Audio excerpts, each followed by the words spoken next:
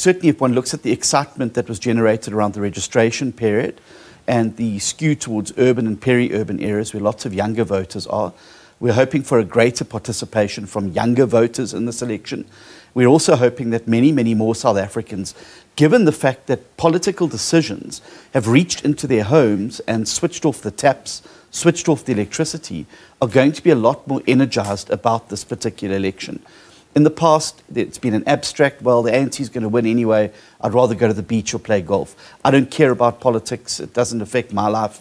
Well, it has started to do so. Yeah. And I think that in this election, there's far too much at stake for anybody to stay home. Yeah. And I think people are realizing that the country is in peril and the country needs to be rescued. And the heroes in that story have to be the voters of South Africa. So you actually call this the rescue plan. Let's pick up on that. So we'll start on your manifesto, because I want to get through a couple of the points on there and then we'll see where the conversation takes us. But you call it a rescue plan. You're stepping up to help South Africa in terms of, I mean, even your election posters are like, let's rescue South Africa. So unemployment, this is a big one. This is a massive one.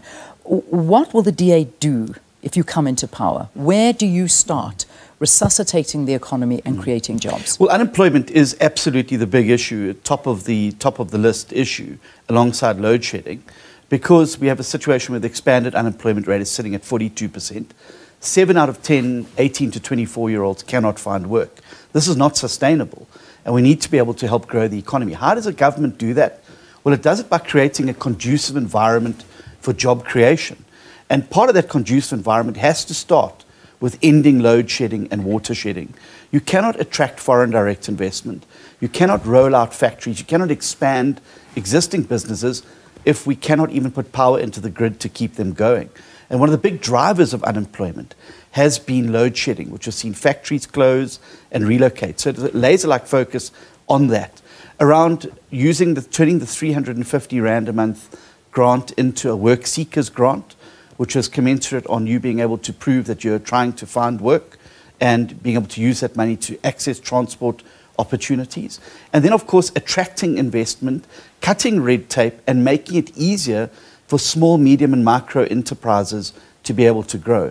And it isn't rocket science, Leanne. It's something we're already doing where we govern in the Western Cape. In the last year alone, 300,000 new jobs created in the Western Cape. That's 300,000 families that are able to exist off the welfare and off social grants and to start building a sustainable future for themselves. Jobs are going to be at the heart of this next election. And the party, I think, that is able to show people that it's not only good at talking about creating jobs, but it can actually do that where it governs, I think is going to be a compelling message going forward. If we don't fix the economy, if we don't start getting rid of some of the job-killing policies that are deterring investment, then we're going to continue to see the unemployment lines grow. We're committed to getting people off welfare and into work. Social grants are necessary for people who are literally on the cusp of starving or prospering. But a job is the best way to deal with inequality, and a job is the best way to give dignity back to the citizens across the country.